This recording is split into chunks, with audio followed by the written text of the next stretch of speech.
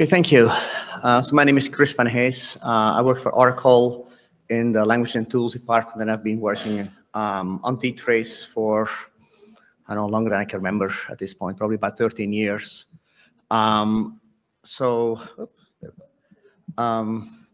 going to give a very, very brief overview. Otherwise, we're going to blow through the 20 minutes just talking what DTrace is. Give a bit of a very brief status update, and then get into some of the challenges that we're dealing with. So very, very, very high level, DTrace really exists to consider that you have an existing system, it's doing something unexpected, you want to know what's going on. And ideally, you want to do this without having to reboot the system, a typical tracing scenario, and ideally as stable as possible, obviously. So it's a programmable tool that can do dynamic tracing. So we have a scripting language in which you can write your tracing scripts, specify what's probes you want to attach to and what you want to do when they fire. So there's clauses, can be associated, can be conditional clauses. So it's very dynamic in the sense that it can respond to trace events. At the moment a probe is happening, you can identify what else is happening, and I can modify how you then respond to later events. And that's kind of the strength behind it. You really want to be able to script a whole session of tracing. So where are we with this? So right now we're very close to feature parity with what is officially, I would say, documented as DTrace as a product. There's a few small things that we're still working on, but I would say in terms of functionality for really being able to do tracing, you're probably about 98% there. So it's really pretty much where we wanted it to be. And we've also, actually just in the past couple of weeks, decoupled it from some kernel patches that we were depending on that are not upstream, which was kind of really a hindrance to be able to use it on upstream kernels. So it imposes some minor limitations. It's still better to have them, but at least you can trace now without those. So that's the big thing. It works with standard upstream kernels without additional patches. That very thin line underneath is kind of the disclaimer that lists a few things that currently are limitations, and I'll get to that. So where are the challenges? So one challenge, which is not so technical, is the fact it's a product. So we have to support it on a whole range of kernels, and BPF is still going through quite some changes and has been going through changes as we have been implementing DTrace on top of it. And we still have to support those older kernels. So we're limited to using sometimes features that we could do better with helpers that now exist, but we just don't have them. And we've very much had issues with the verifier. As the verifier has been improved a lot, it also has changed in behavior a bit. So it is sometimes hard to deal with that. But there are complications. It has to do with the fact that we need to be able to support it on multiple kernels, and it's something you can put up with. The verifier still is, like, I would say, one of the primary ones in the sense that we're generating BPF code dynamically from a Descript, and we need to the extent that we can, guarantee that the program we're generating is not going to be rejected by the verifier. And that has posed quite some problems. So there is the fact that we have limited state tracking. We find out that something that I can guarantee for myself is code that is valid, especially if it's a very small function. The verifier may still reject because it doesn't know what the semantics are that are being encoded. And it has a limit. It can only evaluate 1 million instructions, which seemed like a very big limit until we started actually trying it. And because the programs we generate, again, these are often fairly long-running, very complex tracing programs, the verifier sometimes has to go through all the possible values to, for instance, make a function call to verify that this call is valid for all those values. And it just blows through those million instructions like in no time. So that has been kind of a big headache, and it's an area in which we definitely would like to make some improvements and help with that. Just as a very basic example, so this little loop, if you have I is my iterator value that I'm using, which is bound from 0 to 10, and I know j is also going to go from 0 to 10, the verifier does not know this. So it is basically going to assume that it can be the entire range of, in this case, possibly a 64-bit value. And if this is a more complex function body, it's going to then evaluate this for every single value like that. And that's going to, it's never going to pass the verifier to be valid. So we have to be very crafty with our code to make sure that we don't introduce things like that. The tracing subsystem is what makes it all possible. We still find some issues with it, which does not mean it's not good. It just means that, we're pushing it and we find some things.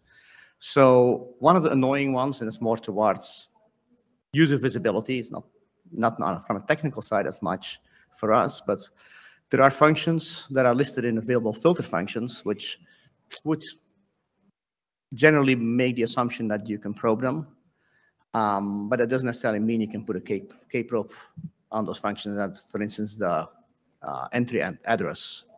So that makes it a little bit difficult because one of the functions in DTrace is to be able to list what probes you can implement. Okay, I don't know if I could be heard, but oops, just make sure I don't. Yeah, I know it's over here, but just so wait, you're saying that the available filter functions are something you can't put a probe on, or like a kprobe? We found some functions in there that if we try to put a probe on the entry address for the function, it actually the kernel will reject it. It doesn't place the probe. What, like a kprobe? Yeah. Do you have anything that should switch over to using ftrace? Wait. So if you use the field using that something like a wildcard or filtering that the same, or say that the multiple functions with just one program, or we'll say that you will run the different program on the different each we'll say that the functions. Yeah, yeah. We usually do one program per function that is being solved, but it's in this case it's so. I mean, we're switching. That's a little bit what is kind of one of the issues that I was using one of the functions to implement an exit probe for when the process exits, and so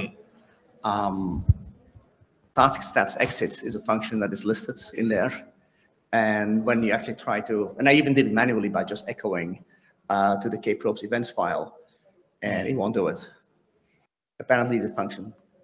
And I don't know if it's because the compiler optimization did something. No, if you see it in available filter functions, that means ftrace has access to it, which means if you enabled function tracing on that, does it show up in function tracing? Because I haven't tried. That's what I was figured if I use entry probes, it probably will. Yeah. Then it should work, right? Yeah, it should work. So okay. that So it's another good argument to get away from kprobes as much as we can. Yes. Okay. So definitely we'll do that. So another thing that we find, and it's more of a user thing, is sometimes probe creation failures can be a bit obscure, and this is a combination of, if it's a matter of whether we can create a probe, that there's at least some clarity there because it's fairly well understood. Sometimes the attaching of eBPF seems to fail, so we're trying to investigate what some of those areas are, and it seems, at least from my perspective, that the let's say any form of error reporting is rather limited, which either is usually something like an enoent or an einval, and then you can figure out beyond that what the real reason might be. And then creating and removing kprobes and uprobes can be slow, which moving away from kprobes for at least function boundaries is not much of a problem. The uprobes is a bit of an issue. I mean, do we have the multi? Yeah, I would like to know that how many functions you would like to trace. What's it that how? What's the order of the? We're talking about like in order of about 10,000 to 20,000. Oh, With K-probes? that's Yeah. or yeah. Even if we That's use when we need the function tracing. no, even if we use the function tracing, that will be slow. Yeah, I tried to check that. I think that more than 10 years ago, I think I have made something like a trial to put the K-probes on the function entry, but Yeah. that should use the F-trace. Yeah, because the function entry K-probes using the F-trace to trace that. But the problem is to what's it, the accessing. How I say that there are many program hundreds K-probes hundreds on the set on the different functions, and those functions will what's it, when the function code call back, then it try to find that the appropriate what's it, the callback from the hash table, and currently the hash K-probes hash table is very small. Okay. But Yeah. well, actually, another thing is, have you looked into actually just registering with F-trace? If you just instead of putting a K-probe, if you're doing 40,000 things, you can easily just get an F-trace handle, and it will give you, and just if your infrastructure just says register this with the F-trace, you create an F-trace ops, that it has a hash where you can say set filter function, then set all the functions you want to attach to, or you can do it by IP address or whatever, and then you get a callback handler that gives you the F-trace regs that you can then extract everything you want from it. Okay, that works. Then I guess uprobes is then still the remaining problem, probably. Uprobes would still be a problem. That Then, we have, Yeah, uprobes is very slow because that is just for what's it, replacing the ptrace interface. Yeah, so that not using the signal, but it's still very slow because it interrupt the user space and need to emulate the original instruction inside the kernel. Yeah. So that's still an aspect that we're going to be looking at some different solutions to try to get away with that. So another thing we have, and this is fairly specific to DTrace, but I think it's it has come up over the past couple of years with other tracers as well as a concept, is that symbol names that exist in modules, a convenient way to refer to them is by module name as a pair, the module name and the symbol name. But then if you have a module that can be either built in or it can be loadable, it's based on the configuration of how the kernel was built.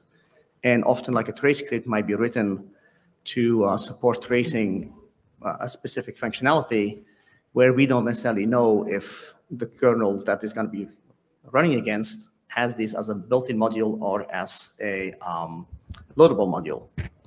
And so if it is as a loadable module, then this naming will work perfectly fine because we can look in KAllSims and the module name is associated with the symbol. But for built-in modules, that's not the case.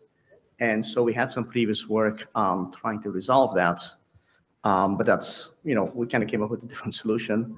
So what I'm currently proposing, and I'm working on getting a kernel patch submitted to upstream, which hopefully will be well received, is using the linker map data that generated during the kernel build. At least one of the options you can do, and generate a list of addresses within the kernel that are associated with code and data that belongs to a certain built-in module. So just a very small file, essentially text file that can be installed under lib modules that then, given an address, you can very quickly look up if actually this belongs to a built-in module, and so you can have that name correspondence. I guess the question there is whether or not it's like, okay, you have to put that someplace, that text file. So maybe it's like a proc. I don't know what the name is. Well, typically would be like, it could be under like lib modules as a regular file. Lib modules? Like lib modules on the file system where all the loadable modules are stored, and there's already a couple of files there that have to do with built-in modules. Oh, you mean make it as like just, so it won't be? Literally a text file. Oh, basically a text file. It's not something like interface with the kernel that tells you. It's just that when with this VM Linux, here's all the things. So it's just another thing. Oh, God. Yeah. I think that would be a trivial. So that can be combined with the KL SIMSIM framework to have that naming convention. And I think anybody can benefit from that to be able to have like more consistent working symbols. I think it's going to be more for distribution, whether or not at all. I mean, to basically to get like, it's like you have a sim map table when you build your kernel, you get a bunch of some other extra files. So it sounds like you just want this file to say, I don't know if there might, I don't know what the sim map has, if sim map could actually even include that. Is anyone familiar with that? I'm not really sure what's in those files, because there are other files in there that might even already have that information.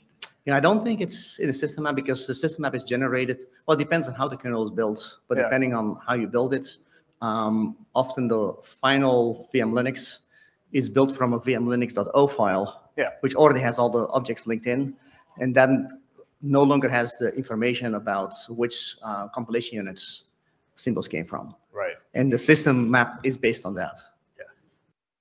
So I actually wonder whether that information is reliable, or like you can really get that if you think about like link time across the cross file inline, right? Like you build everything in vmlinux.o, you can totally like you inline something. It's not a module, just you inline into a different function.